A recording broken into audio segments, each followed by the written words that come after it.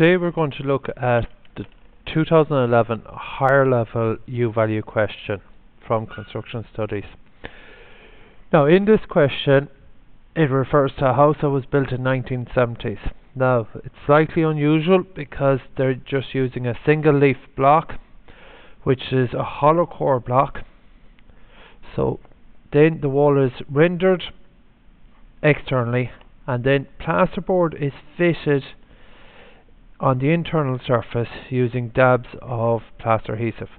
So the information we're given in this question is you have to calculate the U-value. So we're given the information of 15 mil in thickness for the render, the hollow core block 215 mils, then the airspace between the plasterboard and the block is 10 mil, and that's where the plaster adhesive is used, so there's a 10 mil airspace there.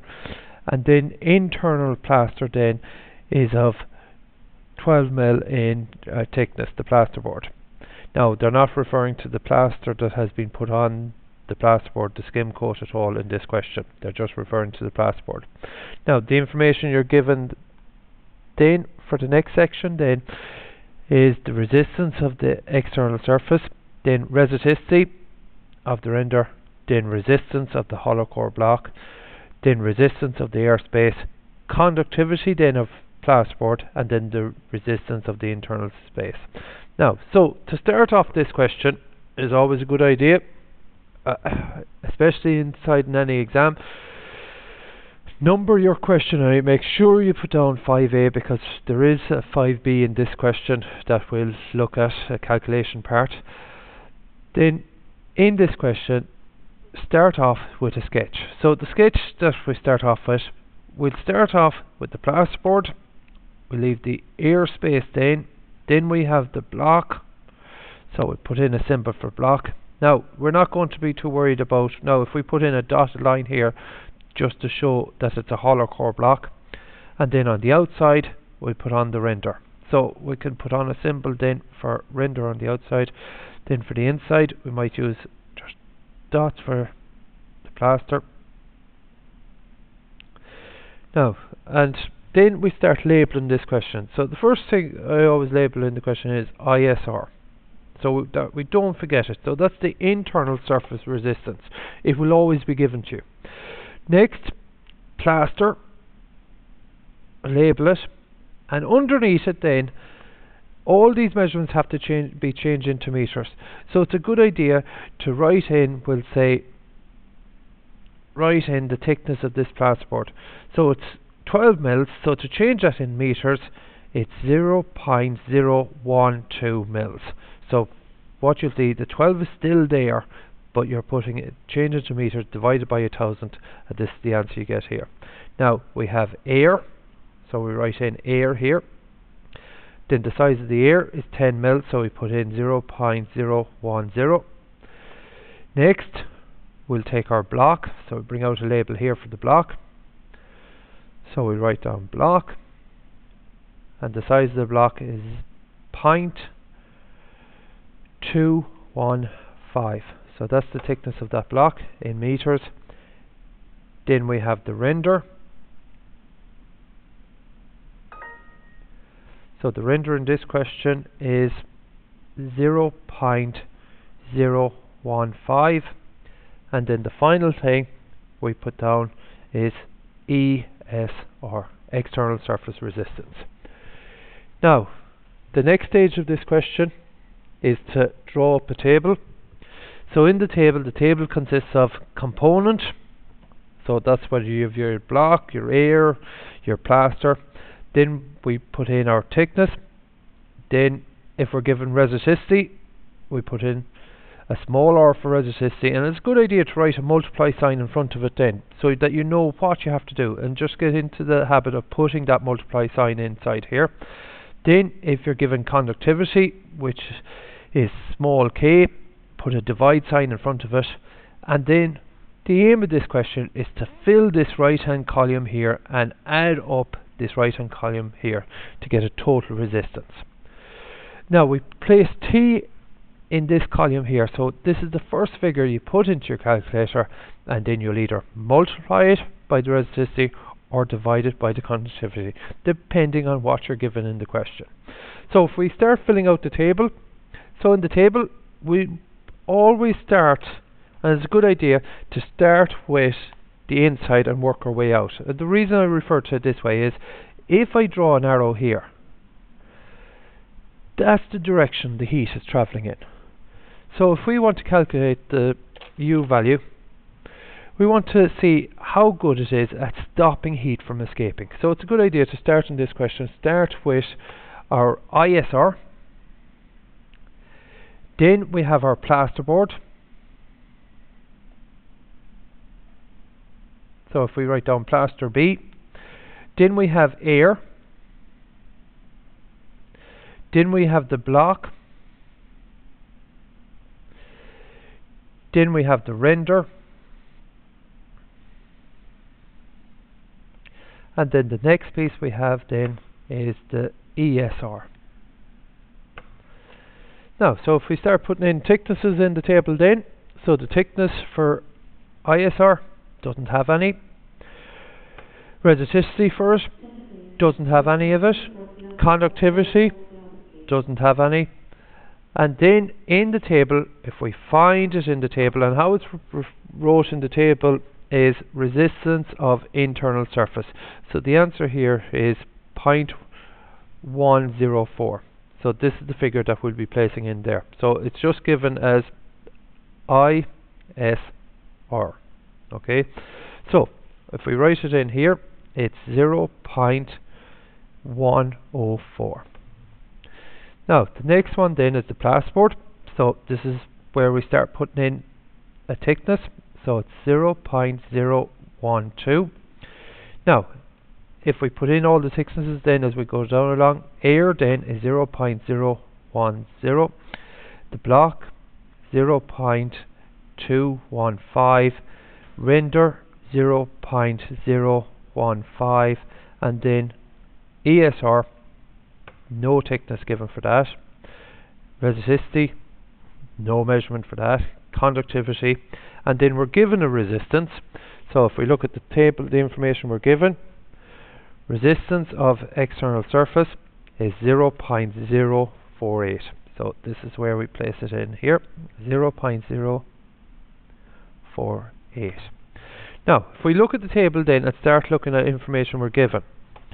So the information we're given in this question is, and it's important that you understand the difference between resistivity and resistance. Okay, if you're given resistance, and you'll notice in the table they've made it slightly easier as well, that they've wrote it as small r here and capital R. So anytime we're given capital R, we just go straight to the right hand side of the table and put in that information. So if we look here, the resistance of the airspace. So we're given the resistance of the airspace this time. So the resistance of the airspace is so if we find air here, 0.170. Now, we're also given the resistance of the block. So the resistance of the block then goes in here. So 0.210. Now, all that's left then is the plasterboard. So if we find the plasterboard, and in this case here, conductivity of plasterboard. So we're given conductivity. So we have to put that in under conductivity. So we find conductivity here. So conductivity is 0.160. And then, slightly unusual in this question, that they give you resistivity also.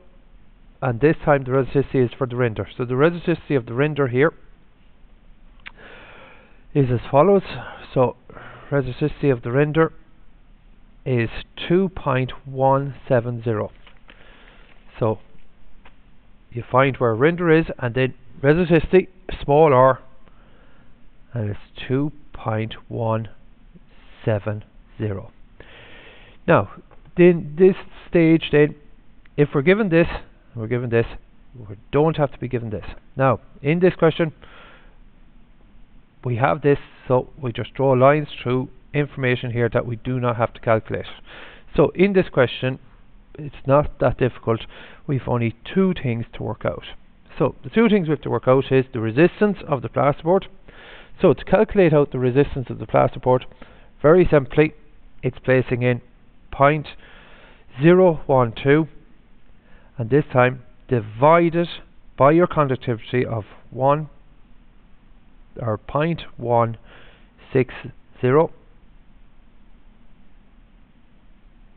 So the answer we get to that over here is 0.075. Now to calculate then for render, so render, this time you're given resistivity, so we put into our calculator the size of the render, so it's 0.015, and this time you multiply it by 2.170.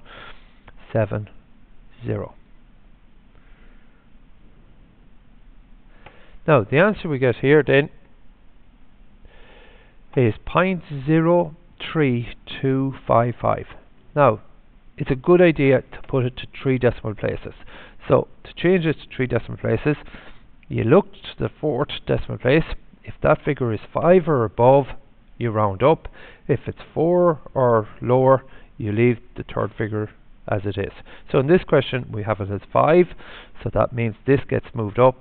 So the answer that we're going to write down is 0.033.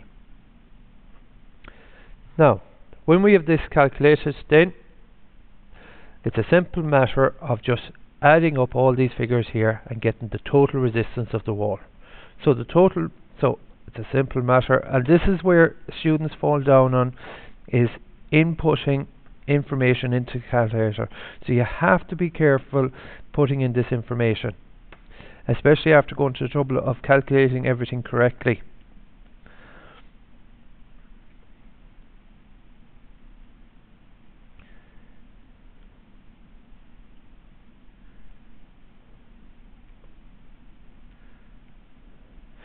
And it's a good idea, when you're using a scientific calculator, you can actually see all these figures up here, and you can hit the replay button if you want to go back and make sure you have everything put into the calculator correctly. So, and another thing about a scientific calculator, it tends to love fractions, so just change it back to decimal place. So the answer we're getting here, 0.64. I would put in a 0 here to have it as your 3 decimal places. Now, that's the first part. Now, the very last step on this question is to calculate the U value. So, we write down the formula for U value. So the U value is equal to 1 over RT. And there is a mark in the exam given for writing down that formula. So, U is equal to 1 over 0.640. So if we put 1 into our calculator and divide it by 0.640, the U value we'll get then is 1.5625. So again, rounding it to 3 decimal places, the U value is 1.563. And what we do in the question then is to write down the units. So the units for U value is W/meter squared degrees Celsius. And that's the answer to part A of this question.